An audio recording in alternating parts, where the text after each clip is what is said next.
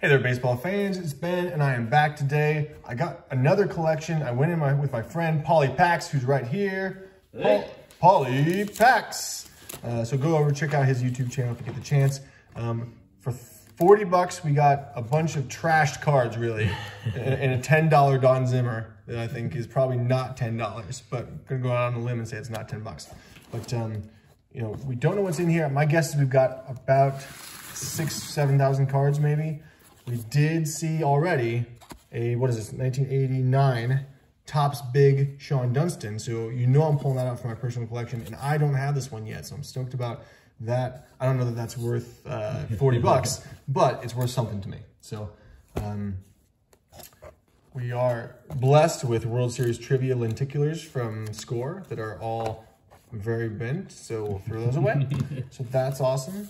I'm going to be a little out of my depth here because we've got some newer cards, like these are 2009 Topps Heritage things, so we'll take a look at those. But we also have some old stuff, like these are a couple of 1968 cards, like legit, vintage, terribly miscut, and in bad shape, but interesting to look at nonetheless. So excited to scroll through these and see what we can find. Some more, I think we had a Baked McBride. Yeah, there's a Baked McBride, which we already talked about him. So we're gonna go through these, and so there's this whole box. It says 50 cents a piece, which I don't know who would pay 50 cents for. You're getting hosed if you're for these kind of bent cards here. So again, we got this box here, plus this Reebok Kids Pump shoe box full of things like Danny Darwin that you just have to have. And those are the small boxes. We got this big 5,000 count box full of God knows what here. So let's just pick a few things. Monty Ferris. Oh, here's a #1 draft pick. You can't mess with that. Gold cards. See, they're easy to find. Yeah. These are stuck together, but yeah. So my guess is that we're gonna find a ton of trashed cards. Maybe we won't be able to get our money back. If we can find a few interesting things out of here, there's Ken Caminiti and Edgar Martinez. Here we go. Yeah, Bernie Williams, there you go. All right, as long as we can get a couple of them back. Paulie's Yankees. I mean, this isn't going to cut it, but... No.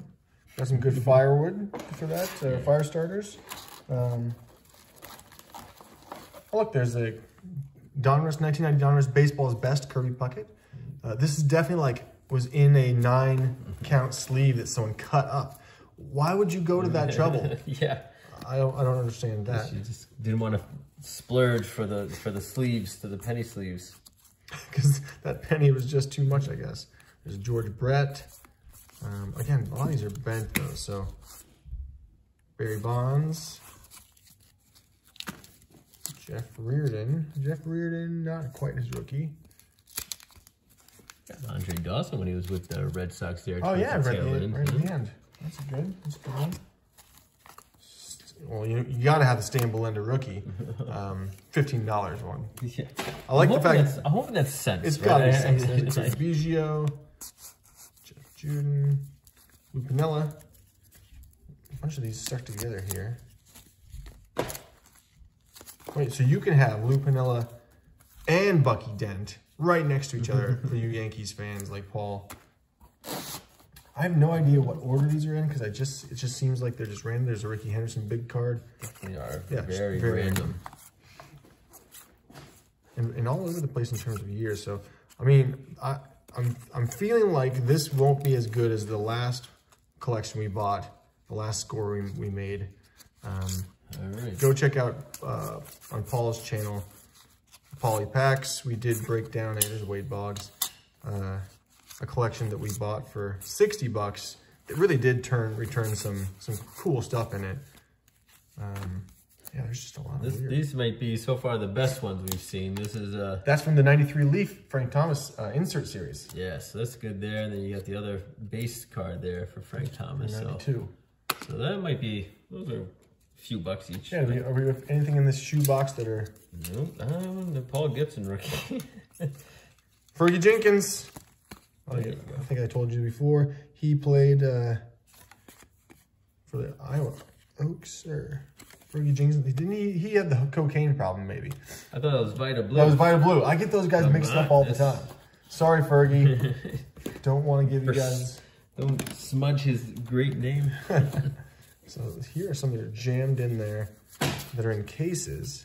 So we got Ryan Turner, which I don't think matters.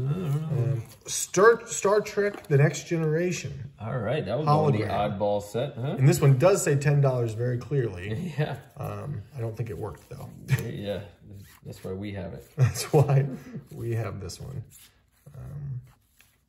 I do hate the shiny names where I can't read them. So we do have the Julio Franco rookie card again. So we just got that in the other set. So now we got doubles. Now we're doubling up. You go from never having Julio Franco rookie in your whole life to having 2 of them instantly. That's it's an amazing feat. Yeah, the John Farrell rookie card. Wait, what's that? Dennis Eckersley. Keith Hernandez. Oh, here we go. John Henry Johnson. I don't know why that name is funny to me. It just is. It's like a folk song. About it. Oh yeah, we got Ryan Sandberg there, so that's good. Not as good as the one we pulled fresh from the pack the other day. That was the one that won it for me. But here, I'll outdo your John Henry Johnson with the fro going. Look at that. And the $10 version too. Look at that. Much better. So here's Jack Morris, Hall of Famer. That apparently is my favorite player today. Yeah, keep pulling him out. Here's Dwight Gooden. Who's this? Terry Steinbeck, no one cares. Kevin Mitchell, still on the Mets. I did pull a Kevin Mitchell 1986 Topps traded out. That was fun. Ricky Henderson, Steve Carlton, Robin Young. So there are some good cards in here. I mean, good players, I should say. Yeah, even if they're so not good cards. Few between good cards, but Paul Molitor, 1986 Donruss. Danny Tartabull, rated rookie here. Actually, that's not so bad. That one's pretty good. Yeah. Vince Coleman rookie. Yeah, that's a rookie card for him, for sure. All right, here we go. Robin Young. I think this is what, 82? 81. Tops? 81. 81 Topps. Yeah. All right, you're right. So, all right, some diamonds in the rough here. I mean, not anything we're going to make all of our money back in one card, but, you know, so here we go. This is your Drake's Cakes. Yeah, I've not 82. seen these. These are Drake's Cakes Topps cards that I've not seen before. And is this, not quite Kirk Gibson's rookie, but 82 Donruss there. So, just such an interesting, like there's no rhyme or reason to how these are in here. Someone clearly just threw them in. Like, this is a baseball card. Hey, this is a baseball card too. Let's throw that in there. Lots of manager cards so far. All these glossy ones are just sticking something terrible. Oh, Thompson looking very, very blue steel in his 1986 Donruss card there. Yeah, so no one. I just went through a ton of manager cards. I'm not exactly sure what the point of that was. The point was, we've got some managers. Hey, wouldn't it be cool if we just collected all the managers? Somebody must want them, right? I actually did write a letter when I was a kid to Sparky Anderson asking for his autograph on a Topps card, and he sent it back to me. Nice. So, good guy. There's David Cohn. Look, Fleer Award winner. Not a regular award winner, a Fleer Award winner, which every baseball player is really after. When you don't win the real award, you get the Fleer Award. You want the Fleer Award. Let's see what else is in here. Danny Darwin.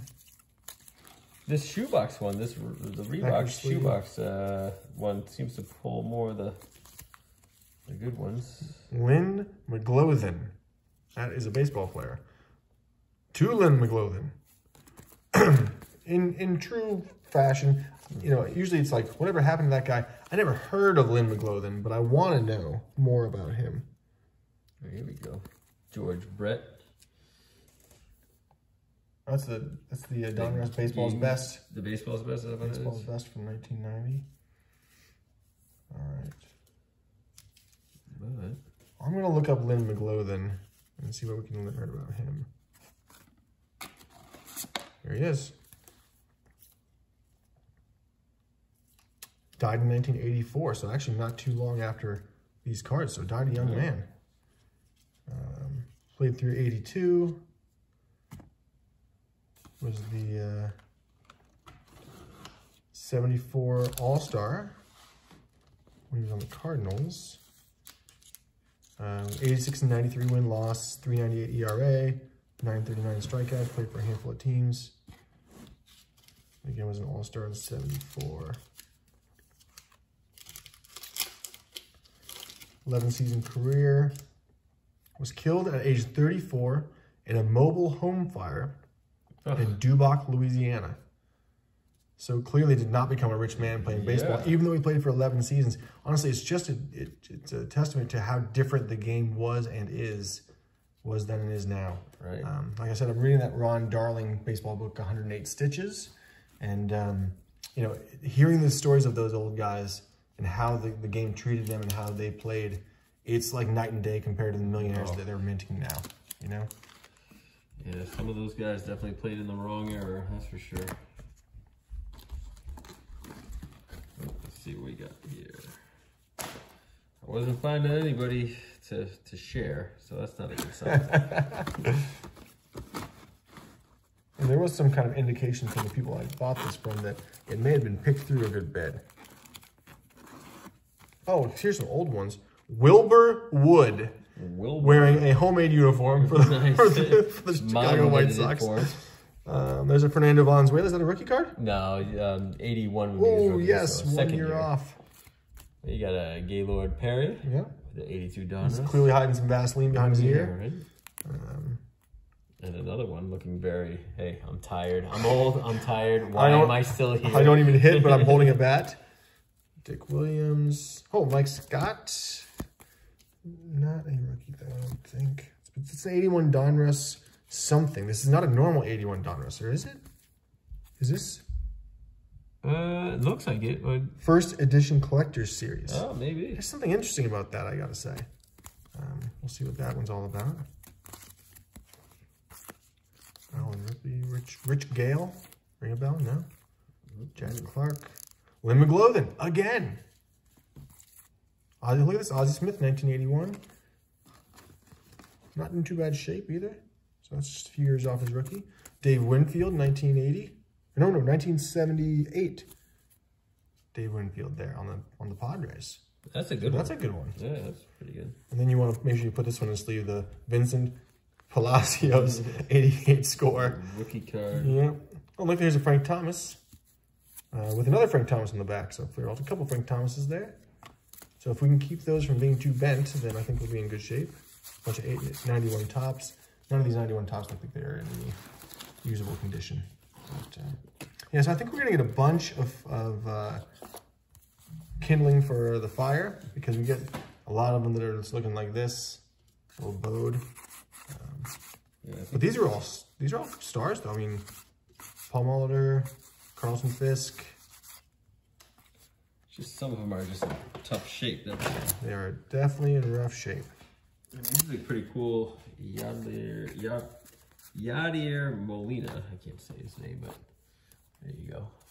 Oh, heritage card.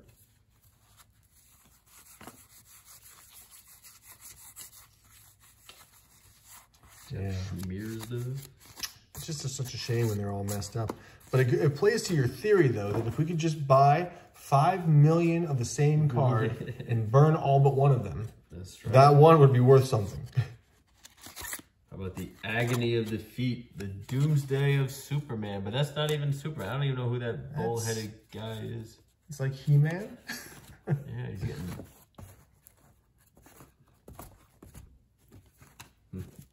Oh, Peachy Premier, Lee Smith. Yeah, 92. That's, who's stuck to the back of him?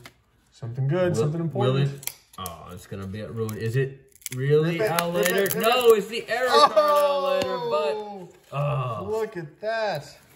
It was the error card, but it is totally stuck to the back of it. Fried. Not Al later. While we're looking for error cards, I did find a good section of 1989 Fleer. So you know what I'm looking for here. There's Dave Winfield. If that is still there, that would be impressive. Wade Boggs, Andre Dawson. Let's get some good players in here. Strawberry, Jack McDowell. I'm telling you right now, if I find it, it's yours. Oh yeah, we'll put it up there. We got to get our money back at least a little bit, right? Doug Jones, who just recently passed away. Can we find it? if you don't know what we're looking for, then you don't know. There's Mark Grace. I'll take that one for myself. That one's not getting our money back, but I'm taking that one. Joe Carter, Ray Jeffries, Rob Dibble, and puzzle pieces. Who's the guy who likes puzzle pieces? Oh, Cash? Cash and Dad want the puzzle there you pieces. go. I have thrown away so many puzzle pieces in the last year. I told him that too. I was like, oh man, I wish you knew earlier, because again, talk about kindling. That's a good way to start the fire. That's the number one. So what we were looking for there was the Billy Ripken. We did not find the FF error. Honestly, I just like to pull any of those 89 Fleer Billy Ripkens out, even whether they're the error or not. The black box is the most common, obviously. But, all right, well, I guess we'll just cut this one for now. We got a lot of cards. Like I said, we brought probably 6,000 or 7,000 to just go. Two sacks. After he just retired this year. We will catch you later with some more of these things, either on my channel or on Paulie Packs. So head over to Paulie Packs account and make sure you check him out if you haven't already. But until then, we will see you next time.